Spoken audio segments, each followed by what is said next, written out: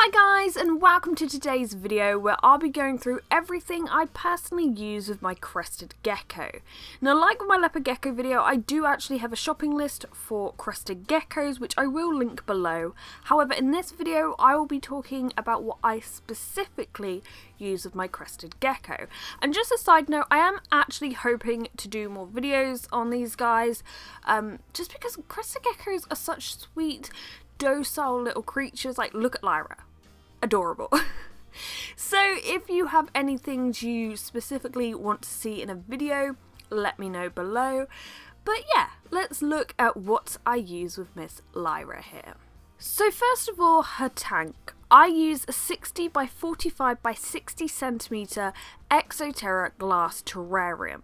Now of course 45 by 45 by 60 is a minimum for an adult, but Lyra actually came with this tank and she uses all of the space. There is no way I'd ever downgrade her from this.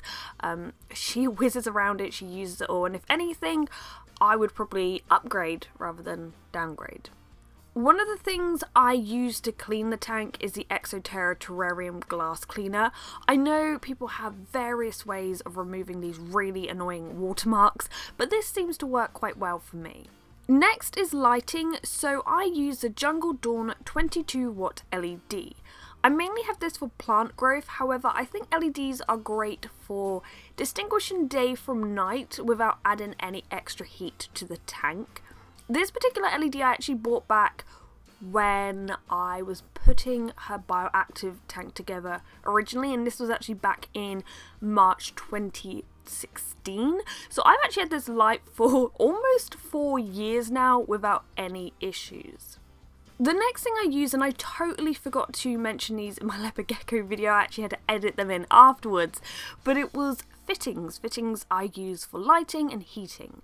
So for the LED, I use the Arcadia Reptile ceramic lamp holder and bracket. One downside to this is it doesn't actually support the weight of the entire lamp particularly well, so I've always had to use a little tile to actually balance it out.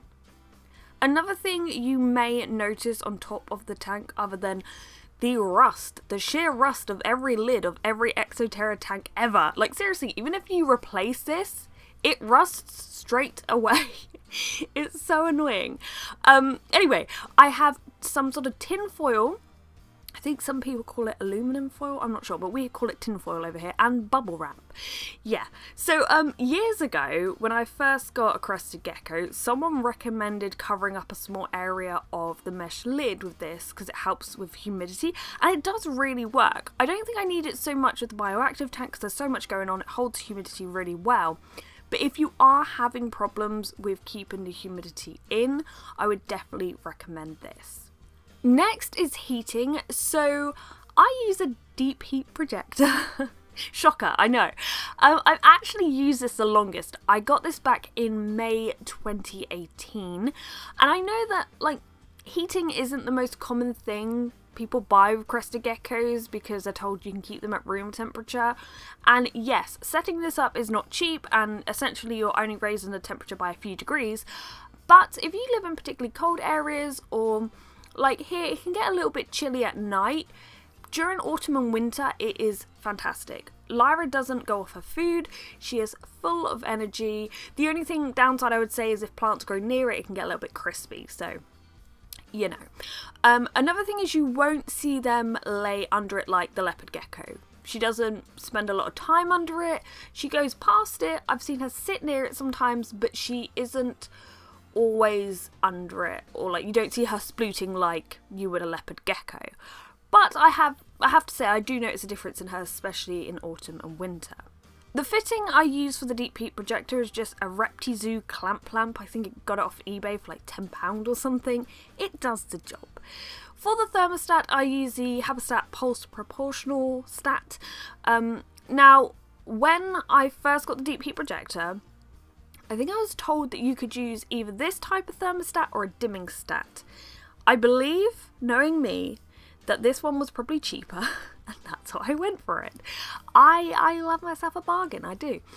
I later found out that the dimming stat is probably better in the long run because the deep heat projector should last longer if you're using it with a dimming stat. I may replace this in the future, but for now, it's doing a good job.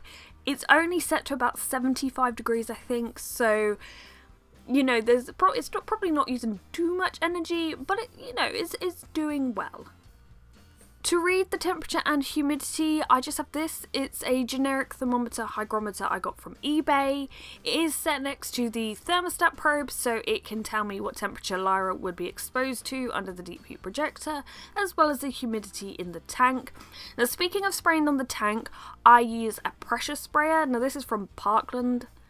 I don't know what brand that is, like Parkland. I got it off eBay. I'm on eBay a lot, and I believe it wasn't too expensive. It works really well. It can hold a lot of water.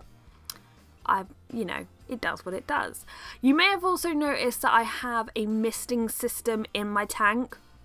So my boyfriend actually made me that, and it's super effective. The only downside is that the timer we use, the minimum time we can set for the mister to come on is a minute, and that's quite a lot of water. So if anyone knows a timer that can be set in seconds, please let me know, because I do want to go back to using that misting system. It's just, it was coming on for like way too long. Before we move on, you may notice I don't use a UV light with Lyra.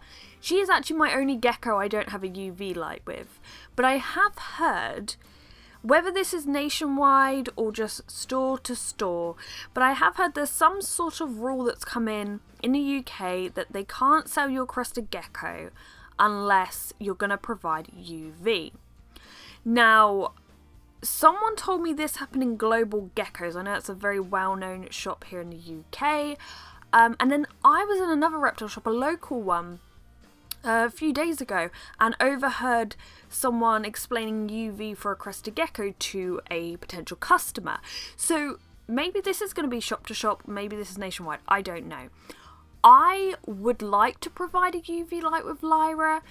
One downside is we don't really have that many diets that don't contain synthetic D3. I think the Arcadia one is the only one I know of. So if like Pangea or Reptile want to come out with the same kind of diet they're already making, but take out the synthetic D3 as like just an additional one, like the D3 free range, I'm gonna coin that. I'll take a percentage. But like if they did that, so many more people I think would be open to using UV and not be so worried that they're oversupplying both synthetic and sort of a more natural D3, if that makes sense.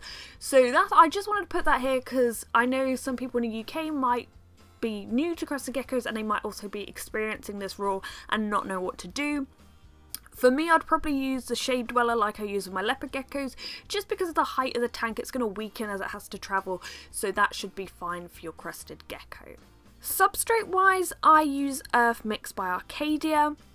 As you can see, it certainly promotes plant growth and is totally safe for your gecko. The leaf litter in here I actually got myself from a forest, and I have a whole video on how I made that safe for this tank, so you can check that out if you like.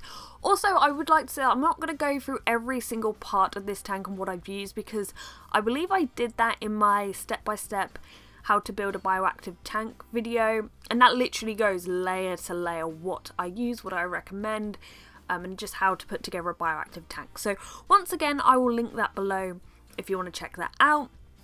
All I will say is I like to use a variety of woods, cork, vines, just different textures in here, strong enough and big enough to hold the crested gecko. And another great thing is, obviously you can see her golden pothos kind of took over her tank, but even though some of these areas aren't producing fresh leaves, they have left behind strong enough vines that will actually support her weight.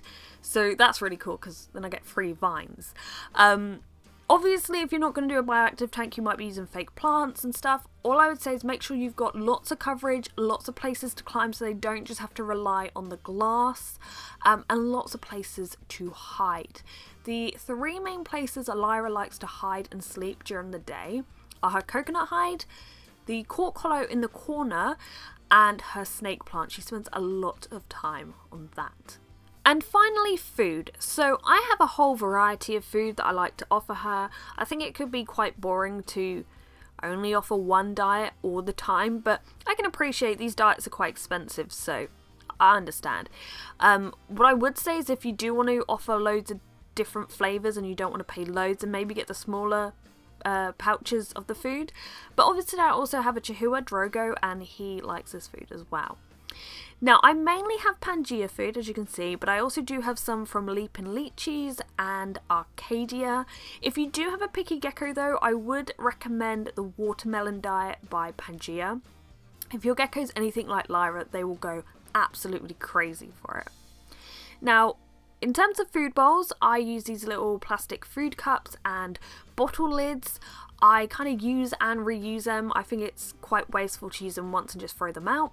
So you will notice they'll be scattered around my gecko's tanks, because basically I just let the cleanup crew clean them. So they get a free meal, they eat them, they do an incredible job at cleaning them, and then once they are out, I do give them a wash around with water just to make sure everything is out. Alternatively, sometimes if the leftovers are quite fine and they can dry out, you can just pop that out. It goes like rock hard and it just pops out and you can reuse it. So I'm always just reusing different food bowls, but I tend to keep them like Lyra's only has Lyra's and Drogo's only has Drogo's. That makes sense.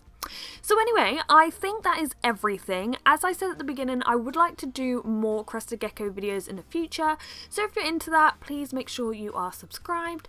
But thank you for watching, guys, and goodbye. Wouldn't you like closer? Wait, no. Oh!